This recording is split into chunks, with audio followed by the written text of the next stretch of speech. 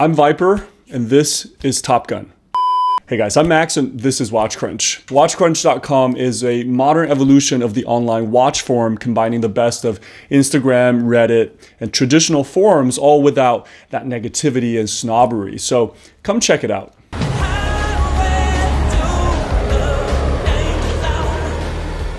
So I hate to admit it, but when I see an actor wearing a watch in a movie, I immediately get a bit skeptical, and I wonder if it's just a Hollywood prop.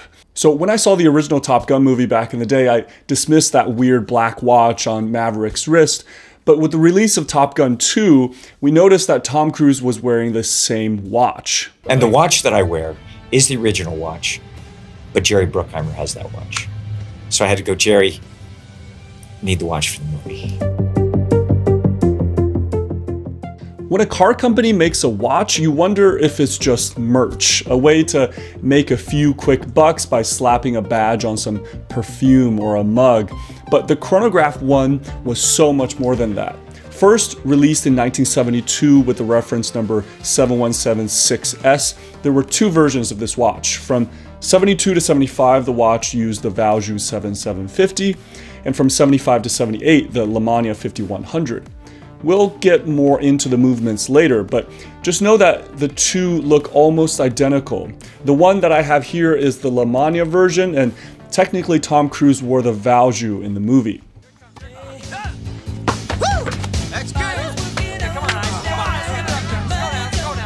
The design employed by Ferdinand Porsche for this watch was disruptive for its time. An all-matte black watch had never been commercially done before that point. His goal was to mimic the instruments on a 911 sports car, stripping away all the distractions so that the eye can gather only the important information at a glance. And to achieve this, Porsche utilized the state-of-the-art technology at that time known as PVD, or powder vapor deposition. This process applied an extremely even and thin black coating to the metal surface, and it's obvious that this stealthy look has gained great popularity since. You two characters are going to Top Gun. In the watch on hand, the dial is further enhanced by 5 decades of aging of the tritium loom, yielding baton hands and rectangular markers that have turned a beautiful golden color. A striking red chrono hand sits atop the stack, and on this Lemania variant, we get my favorite feature, a fourth lollipop hand that is actually the minute counter for the chronograph. So I think a fourth hand always adds more flavor to a dial, and this has also got to be the easiest way to read elapsed time on a chronograph. We get subdials of the 6, 9, and 12 for running seconds and elapsed hours, with a day and date complication at the 3 subtly disguised in black. Around the perimeter, you'll find a tachymeter scale that slopes up to meet the mineral glass crystal. Guys, I had a hell of a time finding this watch and bringing this video idea to life. So if you enjoy the videos on this channel, please help us keep the content flowing by doing all those free YouTube things like dropping a like, subscribing. It really does help. Thank you. Now there's a few differences worth highlighting between the earlier Valjoux and the later Lemania variants of this watch. The 7750 was one of the most renowned automatic chronographs in history and is still in service today in many of its derivatives. It was designed as a more budget-friendly alternative to the complex Zenith El Primero movement that debuted in 1969. However, in 1975, during the height of the quartz crisis, Valjoux shelved the 7750 and Porsche was forced to look elsewhere. Enter the Lemania 5100. This great manufacturer's big claim to fame is probably attributed to serving as the base to the 321, which took Omega to the moon. The 5100 found in this watch has some features that make it even more suitable for military use. So Delrin, a high-performance plastic, was used for multiple components to provide shock resistance, and a vertical clutch meant that you can leave the chrono running with minimal wear. The movement proved so robust that versions of this watch were deemed by the German military to be fit for service. And those watches wore the military dial, and their minute counters had an airplane tip. Now, one drawback of having a fourth hand on the center pinion is that this adds an additional millimeter to an already tall watch. The tonneau-shaped case does its best to hide the girth, but on the wrist, it's still a bit of a hockey puck. Maverick supersonic, I'll be there in 30 seconds.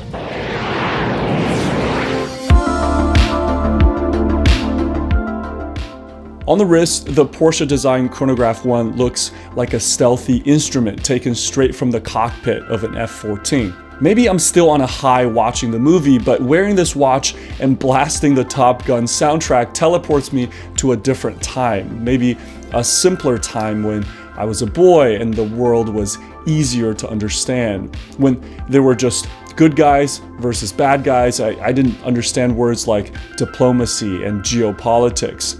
Now, Cruise's watch in the movie was quite beat up and the PVD coating was wearing off in many places, somehow fitting for the roughness of that character. This one, on the other hand, is almost in new old stock condition. The bracelet is surprisingly comfortable, featuring folded steel links held together by pressed pins. Each link is quite small, allowing the bracelet to conform well to the wrist, and it terminates in a stamped folding clasp displaying the PD logo.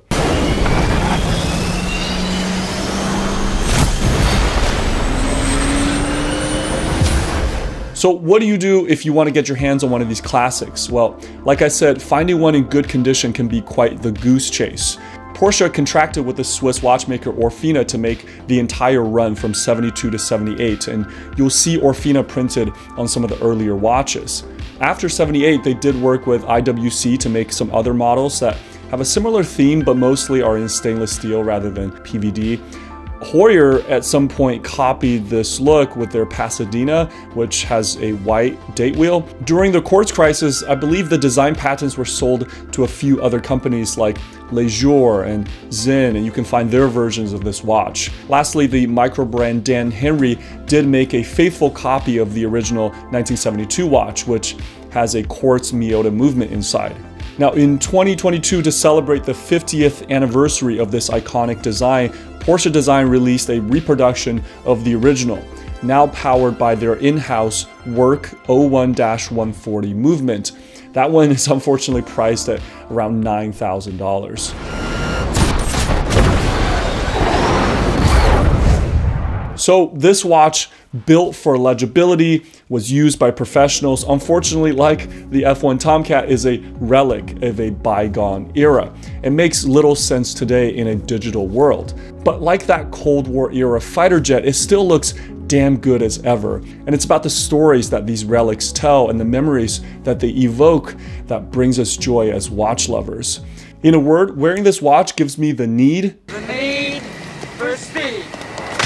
Guys, if you haven't gotten enough Top Gun, we're gonna further discuss this watch on watchcrunch.com. Now, we recently launched a curated news section on the site where you can have a one-stop shop to stay up to date on all the latest happenings in the watch world. So if you haven't checked out watchcrunch.com yet, what are you waiting for?